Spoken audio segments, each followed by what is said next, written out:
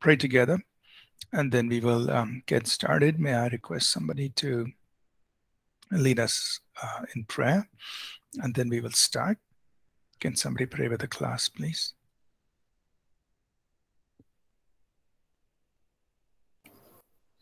Holy Father, as we are gathered together this morning before you, Lord, to learn from you, open our hearts, Lord, to receive the things spoken through the servant, Father,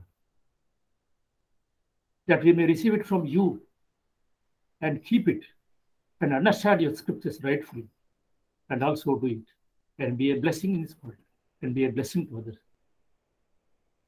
Bless the pastor, Lord. Teach us, Lord.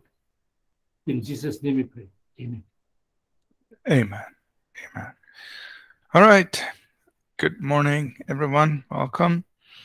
Hope you've been having a good week. So we're continuing now in our course on interpreting scripture.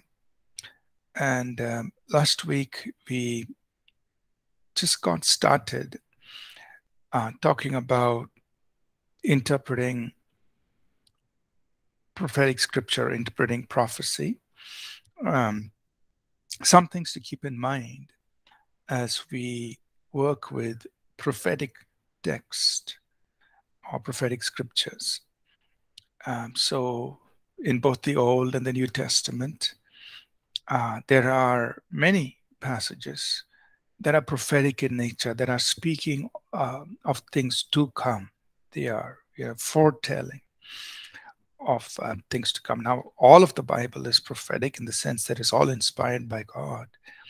But we are talking specifically of scripture that is speaking in advance of things that are going to happen.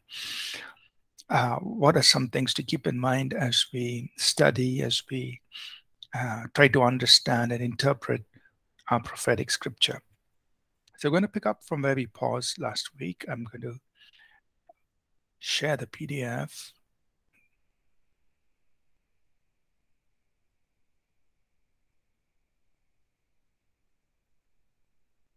All right. So the first thing we looked at is timeline. What we said was that in prophetic text, sometimes in a single statement or even in a single paragraph, there could be portions of the text that refer to different timelines or periods in time when those scriptures would be fulfilled. One example we took was Isaiah chapter 9, verse 6, where it says, unto us a child is born, unto us a son is given, and the government will be on his shoulder. So it's just one sentence that prophet Isaiah spoke and that's written for us. Just one sentence.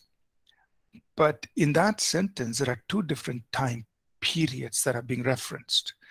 And literally there's 2,000 plus years in between.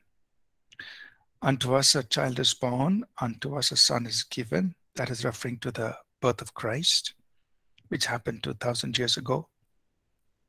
And the government will be on his shoulder. That means he's going to be in a place of authority, governing, ruling as a king on the earth. That's going to happen when he sets up his millennial kingdom on the earth physically. The Revelation, the 20th chapter, verses 4, 5, 6 talk about it. So it's one sentence, but there's a gap of about 2,000 years or so in between those two things that he's prophesying about. So we should be mindful of that. That's just one example. That in one sentence there could be a huge time gap. There are many, many examples that we could pick up from scripture. Another example we looked at is in Isaiah 65, verses 17 to 24, verse 17 talks about, I create a new heavens and a new earth. And then verse 20 to 24 is talking about life in the millennium. So verses 17 to 19, and then verses 20 to 24, it's one paragraph, but it's talking about two different time periods, and the time periods are actually interchanged. 17 to 19 is talking about new heavens and a new earth. 20 to 24 is referring to the millennium, and correctly, the millennium comes before new heavens and the new earth. How would we know that? Only when you read Revelation chapters 20, 21, 22. Then you know that, hey, the millennium comes first, then comes new heavens and the new earth. So therefore, although Isaiah in chapter 65 is first speaking about new heavens, new earth, and then he goes back to speaking about millennium, we need to make that shift, that, okay, this comes first and then comes new heavens, new earth, based on what we see elsewhere in the Bible. So these are just examples where, we have to be very careful in dealing with prophetic scriptures. And when we are interpreting prophecy, Bible prophecy, we need to look at the timeline we understand as we look at other portions of scripture that are speaking about the same thing, right? So we have to look at the full picture, and then we will be able to arrive at the correct timeline. Example, in the case of Christ, when you come into the New Testament, then you realize, oh, Christ was born, but he's going to rule in an earthly kingdom much later. When he came the first time, he didn't set up an earthly kingdom, right? So only when you look into the New Testament will you understand Isaiah chapter 9, verse 6 correctly. Right? So that has to do with timeline. So keep in mind a very important principle in interpreting Bible prophecy is look at it from the entirety of Scripture. Now, of course, we do this for everything, but especially in Bible prophecy, if we want to get the timeline correct, we have to look at it from the entirety of Scripture. What are the other passages about the same matter? What do they say? And then we will be able to arrive at a correct timeline. The second example we looked at, which is where we stopped, was about prophetic imagery or figurative language that is used, images or figures or symbols. And very often in Bible prophecy, there are all these strange images or figures that we read about. Because somebody had, Daniel would have seen it in a vision or in a dream, or John is seeing things and God is revealing it to him using figures and symbols. And many times when we read these figures and symbols, it is very confusing. What does this mean?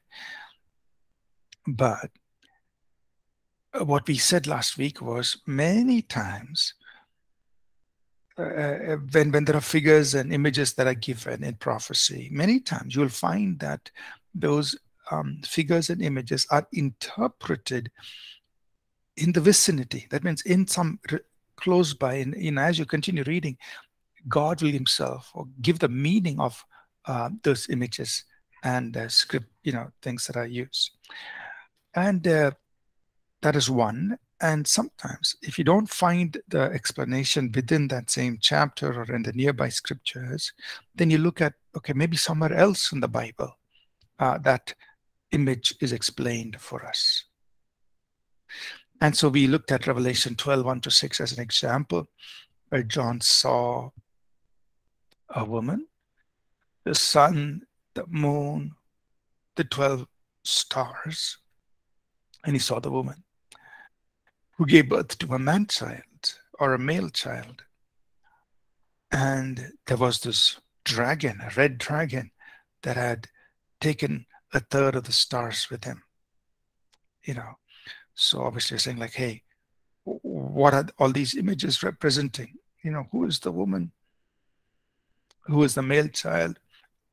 Sorry, who is this red dragon? And then what we pointed out from Revelation 12 is, like, if you just read on in the scriptures, you'll, in that passage, you'll find out right there in chapter 12, a little further down, it says, and the dragon, Satan, the old serpent, the serpent of old. So it's interpreted there for us, or it's explained for us right there, that this red dragon is referring to the devil, Satan. So we shouldn't just say red dragon, or that represents China. No. In the passage, chapter 12 itself, it's explaining to us that the dragon is Satan. Then we say, okay, who's the male child? Well, the male child, again, it talks about the male child who will rule the nations with a rod of iron. And he was caught up to God. Oh, that speaks so much about Jesus. And then we know, if Revelation 19, Jesus himself is referred to as the one who rules the nations with a rod of iron. So it's very clear. So both in the same chapter and by cross-referencing other chapter, we can easily conclude the male child is talking about Jesus Christ. And he was the one who was caught up to the Father. Then we say, okay, now who's the woman? Because the woman gave birth to the male child. Well, that's one clue in the sense, who did Jesus come out of? He came out of the nation of Israel, one clue. But who is this woman? Then we see, okay, in Revelation 12, verse 1, he says, the woman, there was the sun, the moon, the 12 stars. Who's the woman? Oh, when you go back to the Old Testament, to Genesis, and we see this in Genesis 37, where when Joseph has his dream, he sees his father, his mother, the sun, the moon, and the 11 stars. That means he sees the nation of Israel being represented by the sun, the moon, and the 12 stars.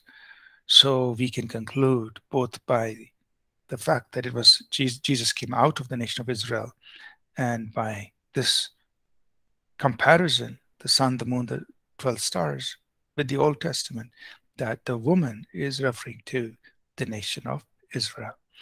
And then also, if you read on in chapter 12, it talks about the dragon persecuting the woman. Again, it becomes clear it's the nation of Israel. So when we read about these figures and symbols, we try to interpret them just using the text, the information given in the text, or in related scripture passages. Okay, let's look at one more example, then we will take any questions on that. If you go with me to Revelation chapter 17, Revelation 17, and if you look at verses 1 and 15, and I want you to answer the question, what are the many waters? So Revelation chapter 17, verse 1 and 15, I'm going to look in the chat. What do the waters represent in Revelation 17, verse 1? Revelation 17, verse 1, one of the angels is showing John a great harlot who is sitting on many waters. What are these waters?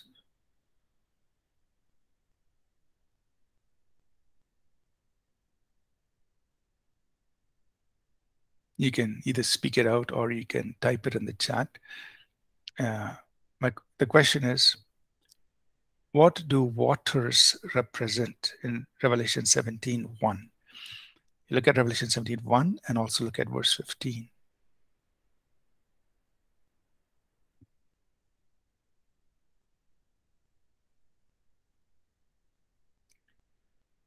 What do waters represent? Nations. Yep. So the waters are representing, as it says in verse 15. Yeah, Nicholson's. Yeah, I see your chat. I see the messenger. The waters represents peoples, multitudes, nations, and languages. So Revelation 17:1, he sees this great harlot, which is Mystery Babylon, the great harlot. We will explain, who the great harlot is. The great harlot represents a world religious system. But he sees this great harlot sitting on many waters. That means like on sea, on an ocean. So the question was, what does the waters represent? And the answer is given to us in verse 15. The waters, the seas, the oceans, right? You have a picture of this big, vast expanse of water. The water represents peoples, multitudes, nations, language, meaning the nations of the world, peoples of all the nations. So we learned something. In Bible typology or in prophetic typology, waters, seas, oceans represent, God uses that to represent nations, peoples, multitudes, peoples of all nations. He uses that. Right? So now we know water in the Bible can be used for many things. Or eternal life, is represented by water. Holy Spirit is represented by water. The Word of God is represented by water. But here, when we see seas, vast expanse of water, that represents, in Bible typology, it represents nations, peoples, multitudes, languages.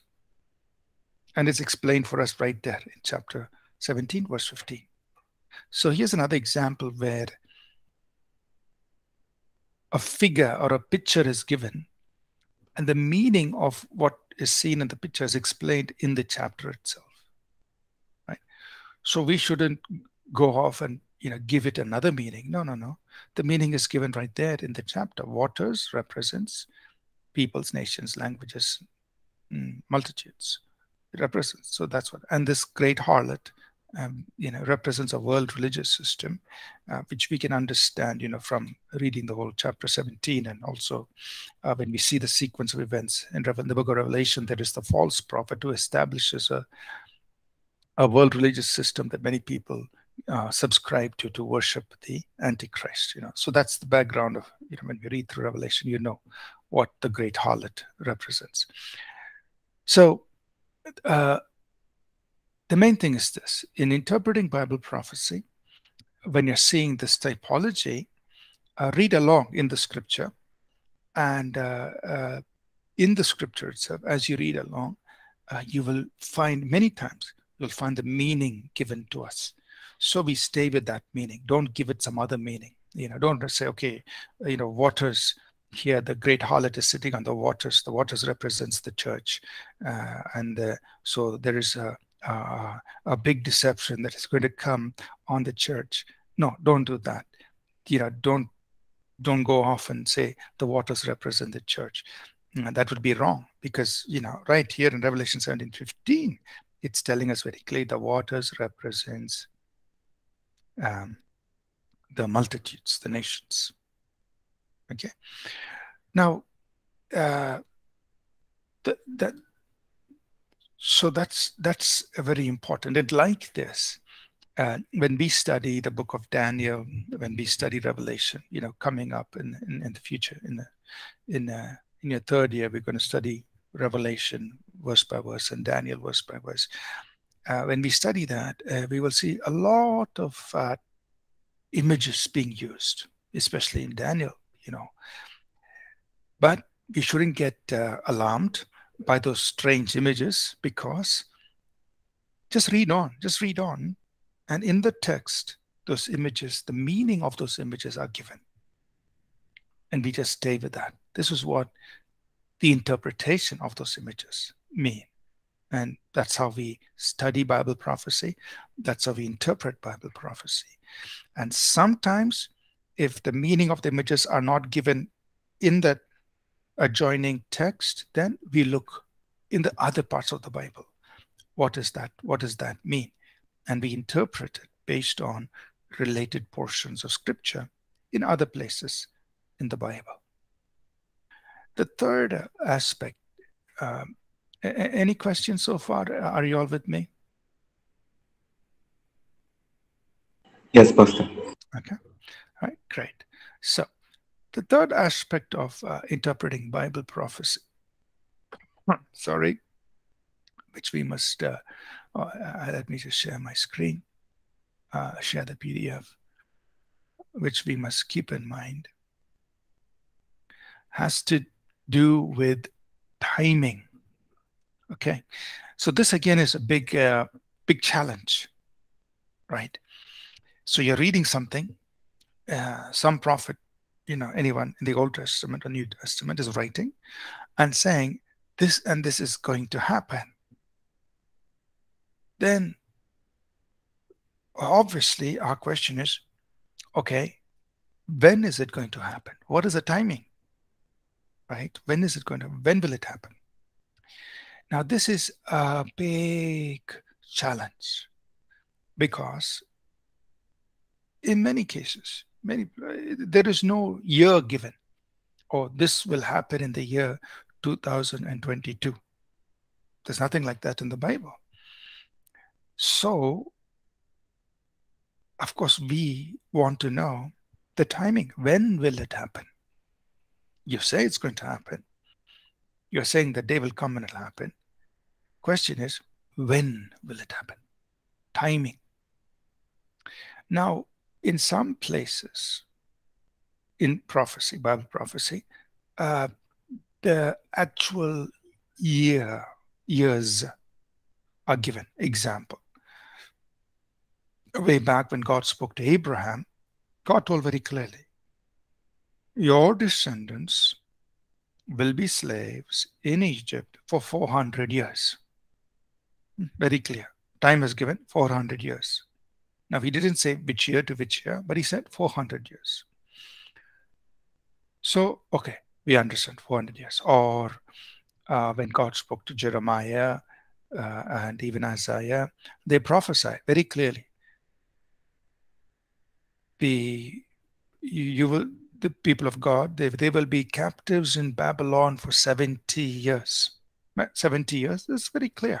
70 years. So in some places, the duration of prophecy is given. So when it's given as 70 years, we take it literally. 400 years is 400 literal years. We don't say, oh, 1 day is 1,000 years, 1,000 years is 1 day. So 400 years means 400 times 1,000 or whatever. We don't do those things, right? When it's given literally, we take it literally. Don't try to change it. If it says 7 years, 7 years, 70 years, 70 years, like that. Now, sometimes God may talk about years figuratively, and that makes it quite difficult. So if he tells you literally 40 years is understandable. 400 years is understandable. 70 years are 70 years. But if he's speaking about years figuratively, that is a little difficult. Okay.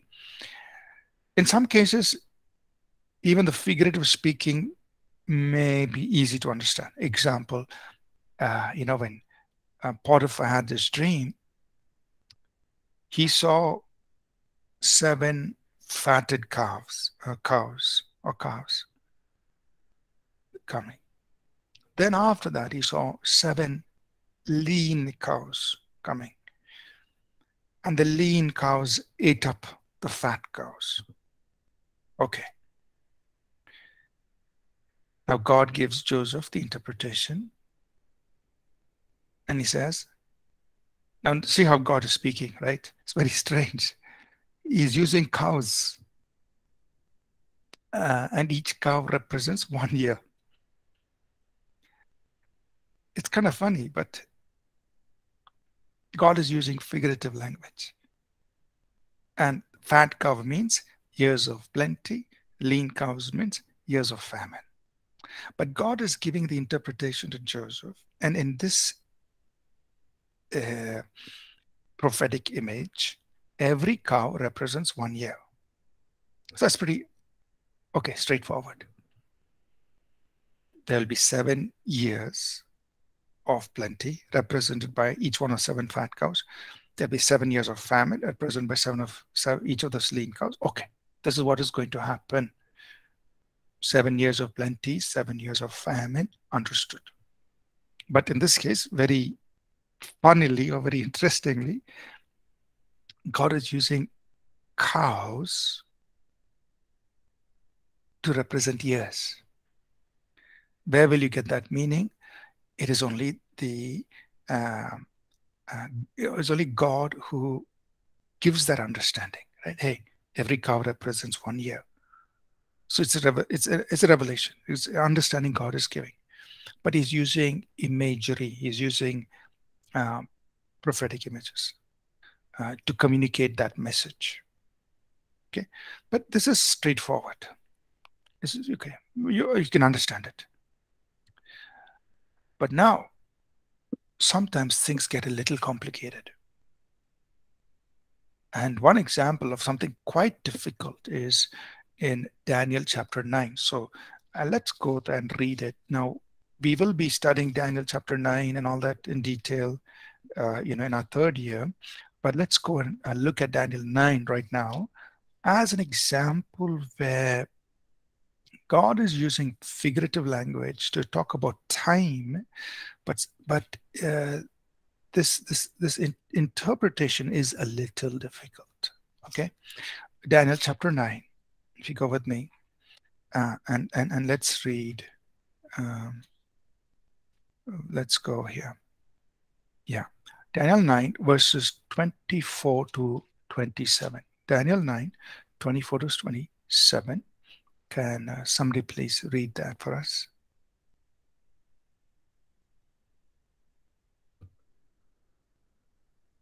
Daniel 9, 24 to 27. Somebody could read it? Sure. 77s are decreed for your people and your holy city to finish transgression, to put an end to sin, to atone for wickedness, to bring in everlasting righteousness, to seal up vision and prophecy, and to anoint the most holy place. Verse 25. Know and understand this. From the time the word goes out to restore and rebuild Jerusalem until the anointed one, the ruler, comes, there will be 7 sevens and 62 sevens. It will be rebuilt with streets and a trench, but in times of trouble. Verse 26. After the 62 sevens, the anointed one will be put to death and will have nothing. The people of the ruler who will come will destroy the city and the sanctuary. The end will look like a flood. War will continue until the end, and desolations have been decreed. Verse 27. He will confirm a covenant with many for 1 7. In the middle of the 7, he will put an end to sacrifice and offering. And at the temple, he will set up an abomination that causes desolation until the end that is decreed is poured out on him. So this passage is one of the most accurate prophecies. One of them in Daniel. The book of Daniel is actually very amazing because many people, even non-Christians, are amazed at the book of Daniel in the way Daniel so correctly prophesied about coming world empires, and also accurate timing given. People are amazed. Book of Daniel. And this was one of the passages where the timing is so accurate, but yet it is given to us in such a difficult language. The difficult, actually, it looks difficult, but once you understand it, it is plain and simple. Right? So what is the difficulty? Now, if you just follow with me in this passage in verse 24, he talks about 77s. Now, for those of us who are using the King James or New King James, it would be 70 weeks, right? The Hebrew word weeks can also be just simply translated sevens. So that's why some versions would have 70 sevens and some versions will have 70 weeks. A week just represents seven days, right? So in verse 24, the angel Gabriel is speaking to Daniel, and he's saying, Daniel, 77s are determined for your people and your holy city. That means what I'm going to tell you has to do with 77s, with the time period that is represented by 77s concerning you, concerning your people, that is a Jewish people, and Jerusalem, holy city is Jerusalem. Now, we have to figure out what is 77s. Okay, 70 times 7 is 490. Now, 490 what? 490, is he talking about 490 days? Or is he talking about 490 years? It's of course, it has to do with time. So what is that? 77s, which that mathematically 70 times 7 is 490, we know. But what is he talking about? So we see, so this is where we have to think and see, okay, is there anywhere else where 7 is used in relation to time? Now, when we understand Old Testament scripture, we know that in their context, Bible times, Old Testament, this sevens or this week was used to represent years. Example would be if you look in Genesis 29, if you just turn with me to Genesis 29, and you look at what happened between Laban and Jacob in Genesis 29 verse 27. Can somebody read that, please? Genesis 29 verses 27 and 28. Genesis chapter 29 verses 27 and 28.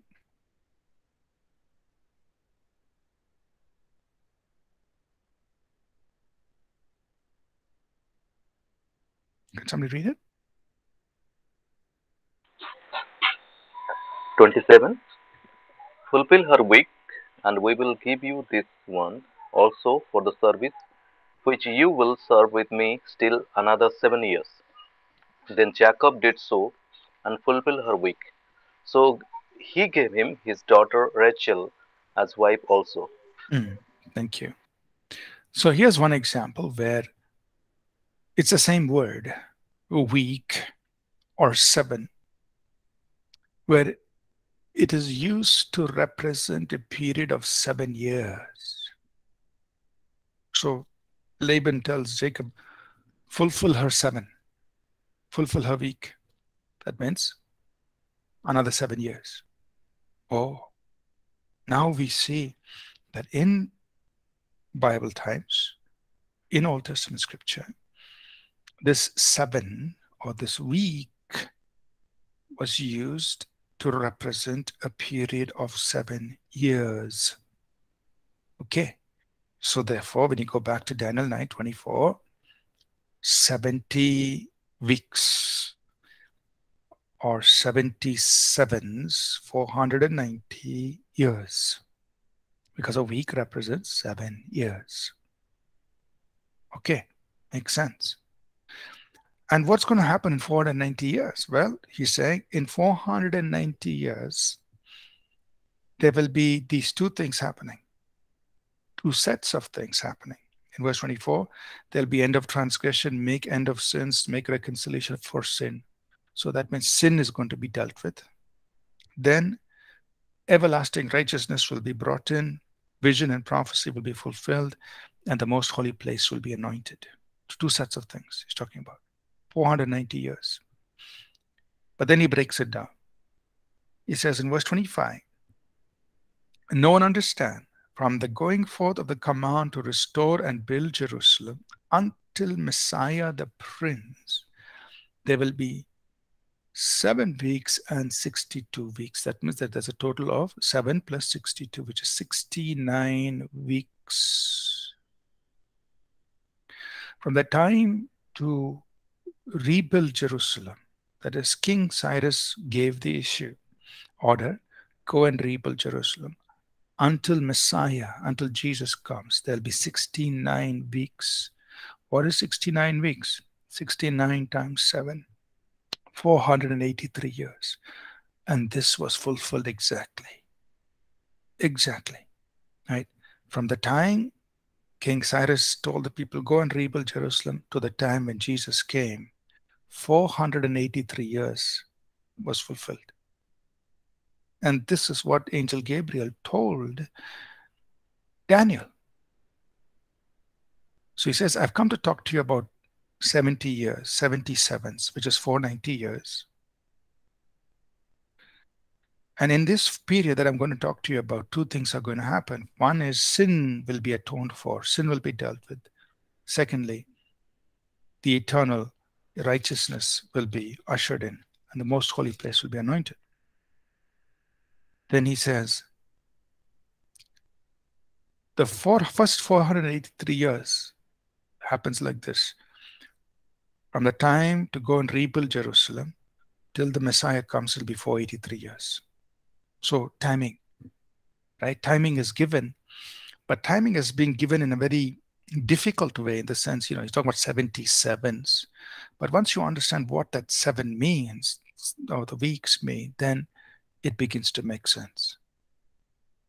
But in this passage, we have the same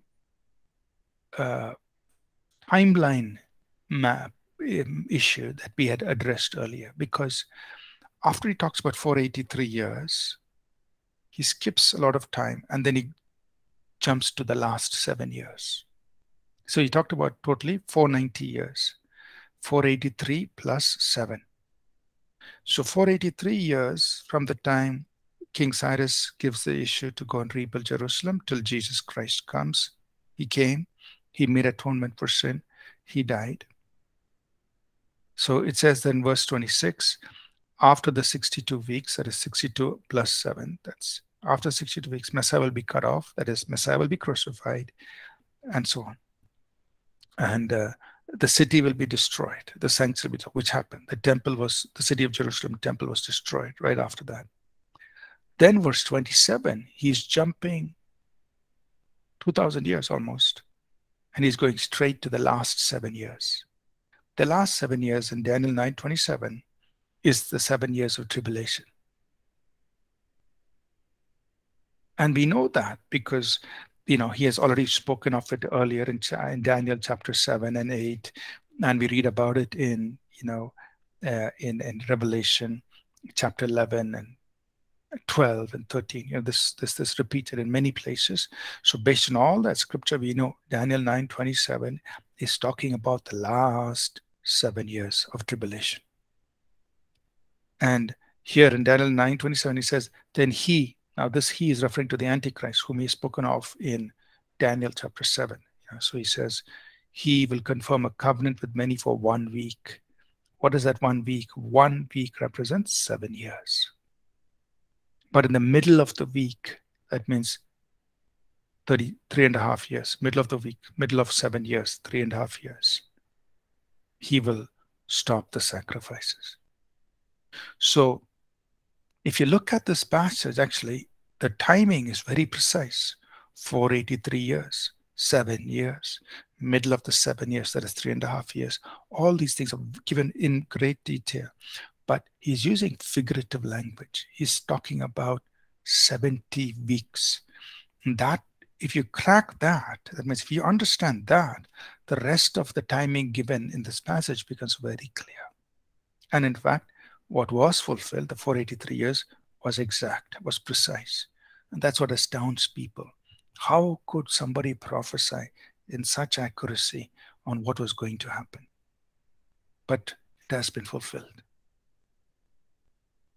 So what I wanted to get across is, in understanding timing in Bible prophecy, sometimes it's straightforward. He says 400 years, 70 years, this so many years. Okay, straight.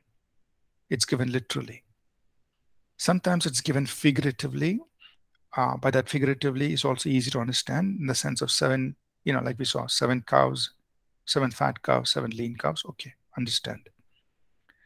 Sometimes it takes a little bit of effort because, like we saw here, when he talks about 70 weeks, so what is that?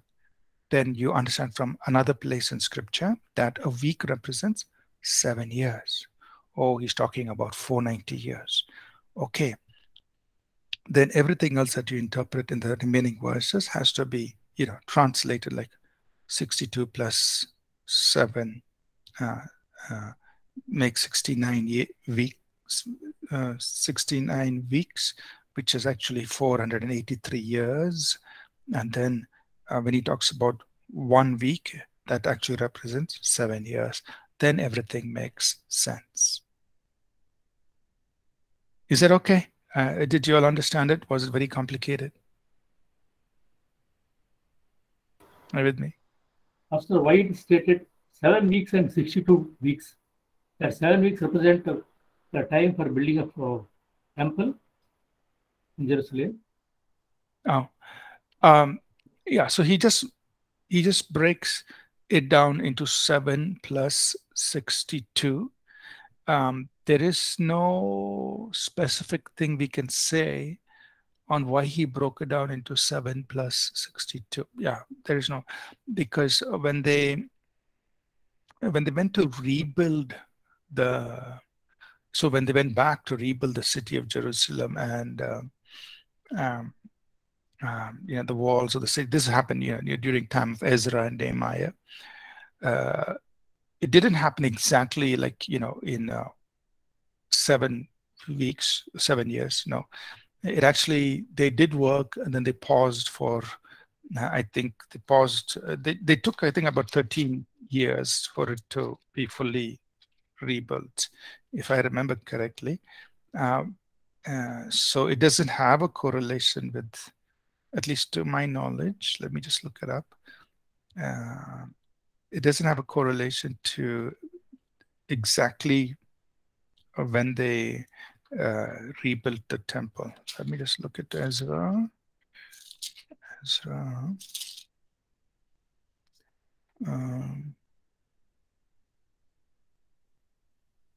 Yeah, Ezra, I'm looking at Ezra.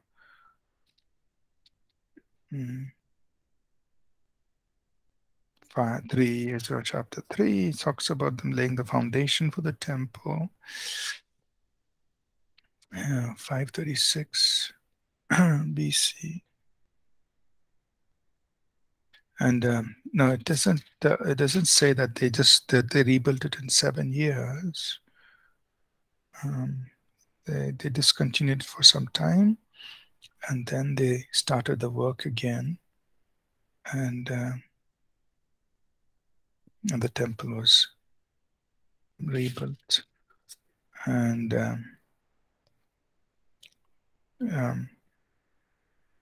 so the elders, they rebuilt it and they finished it in end of chapter 6, Ezra 6.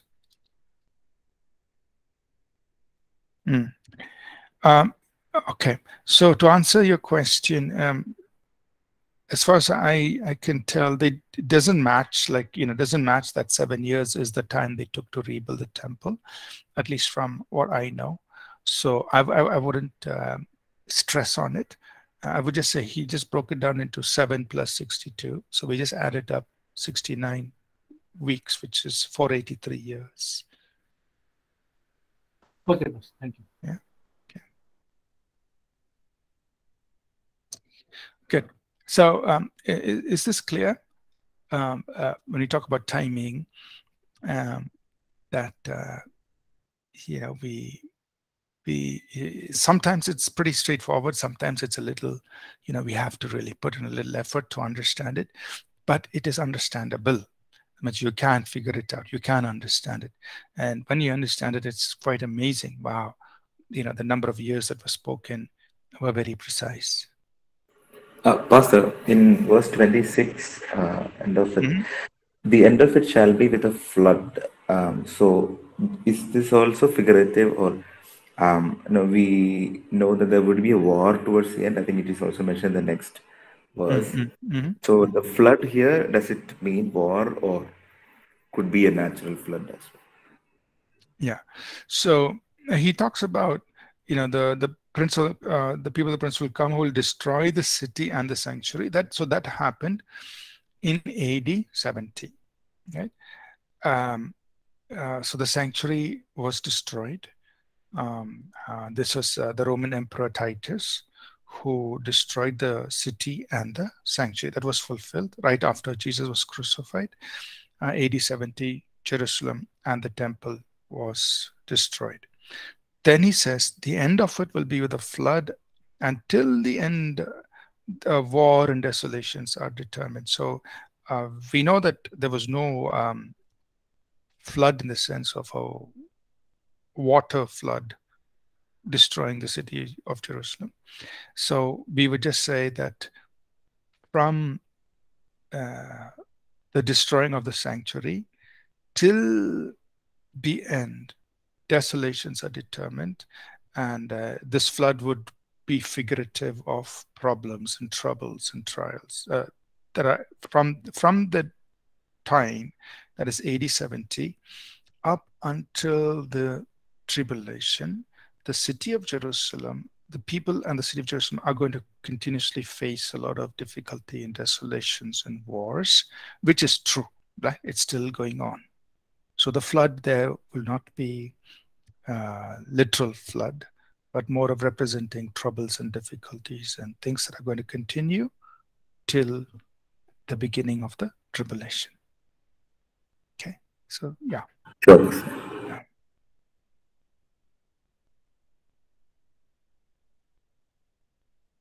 Okay, so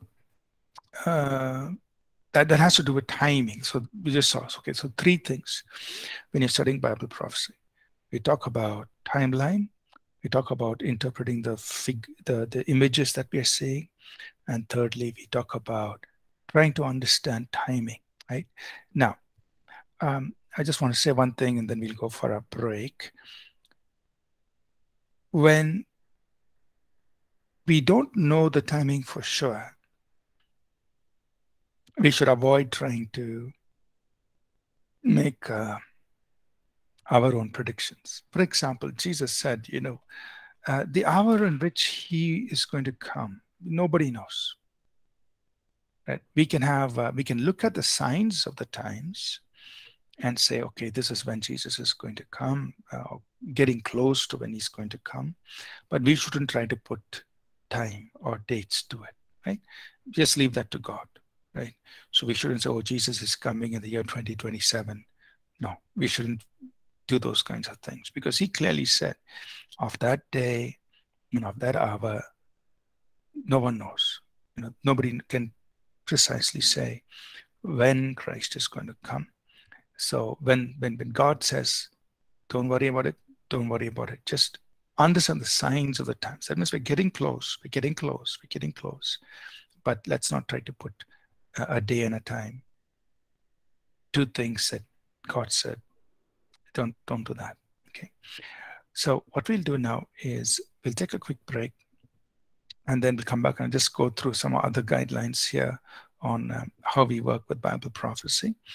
We'll finish that, and then we'll see if we can get into the next chapter, which is Old Testament and New Testament, how the Old Testament is quoted in the New Testament, and how we should handle it when we see those quotations and references to the Old Testament in the New Testament. Okay, so we'll take a quick break, and we'll be back in 10 minutes. Thank you.